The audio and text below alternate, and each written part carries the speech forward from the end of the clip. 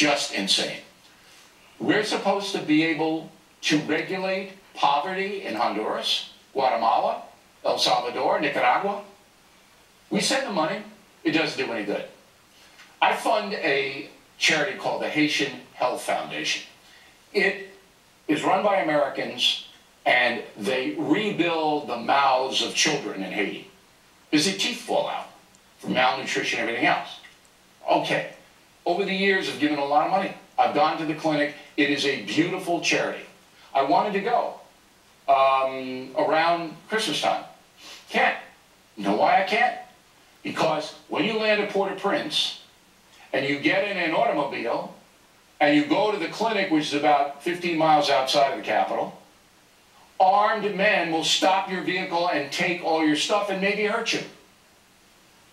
Hundreds of millions of dollars have been donated by Americans to Haiti, a very small country. The poverty there now is worse than it's ever been. There's no law enforcement. There's no one in charge. It is a collapsing country. We've donated hundreds of millions of dollars. Bill Clinton, Sean Penn, George Clooney, you name it. Done nothing. Nothing. You cannot regulate behavior in foreign countries. And when you hear that on the news program, oh, we have to do Honduras, it is a pipe dream.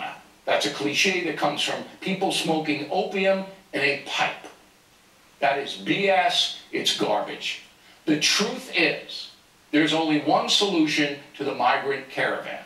What the United States is doing right now. They can't come in. Because our system is overloaded now. The Associated Press reporting between 3 and 4 years to get an asylum case ruled upon.